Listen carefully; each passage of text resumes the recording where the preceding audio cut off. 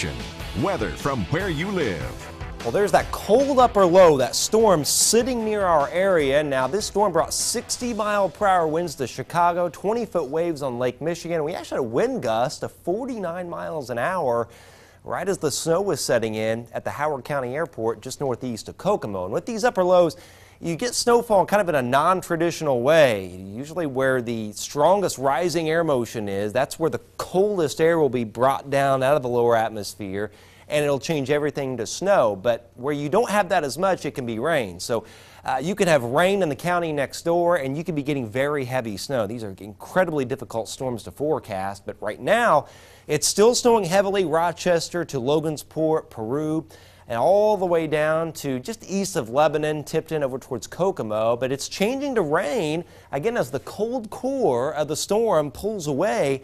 It's changing to rain on the backside. We've had some light rain here in Lafayette, West Lafayette, down towards Crawfordsville, and it's mixing here in Carroll County. But notice the back edge, pretty much cutting the viewing area in half, and actually the skies are starting to clear in our far western counties. And once the clearing process gets underway, the storm pulls away, temperatures will drop below freezing, and any slush or certainly any snow left over or moisture will start to freeze up. All right, back to the maps we go. It's snowfall so far. These are the totals as of about 10 till 6. About an inch and a half reported just the west of Monticello near Chalmers. 2.6 here at the TV station. Similar amounts down in central and southern Tippecanoe County. 1.5 inches east of Attica. We've had reports of almost 5 inches now in northern Miami County and about 4.5 over parts of Fulton County. Over 4 inches reported near Logansport. Tonight, still a little light rain falling, but the skies will start to clear soon, and these readings will start to fall off. There's the cold core below freezing here. We are at 40 in the west, but even these numbers will start to come down downward. Highly variable snowfall amounts, nothing Newton, Jasper, Benton counties to as much as 7 inches in Miami County. Still some slick spots on the roads tomorrow morning. Watch for frozen car locks as we drop into the 20s tonight. And of course, river flooding will continue on all area rivers through Saturday.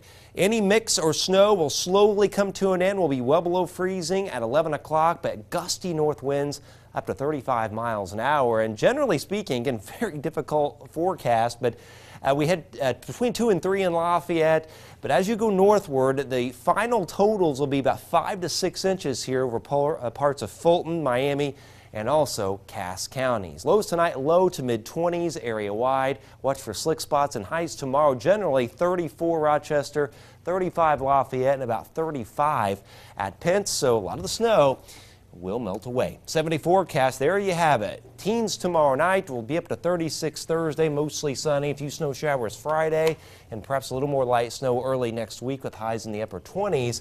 I'll have a complete list of snowfall totals, Jeff, at 11 o'clock tonight. And of course, Cynthia Roosh from Monticello, the snowfall contest winner. You know, she forecasted that inch within 3 minutes of exactly when we got an inch. Pretty good. Yeah, and she did that way back, I think, on November 11th. That's right, so yeah. She had her thinking cap on. Tough one to forecast, wasn't it? Rough storm today because, you know, a Fowler got nothing. And we had 2.6 in Lafayette. Yeah, all right, thanks. Nice job. Mike Cleff's at the sports desk for us tonight.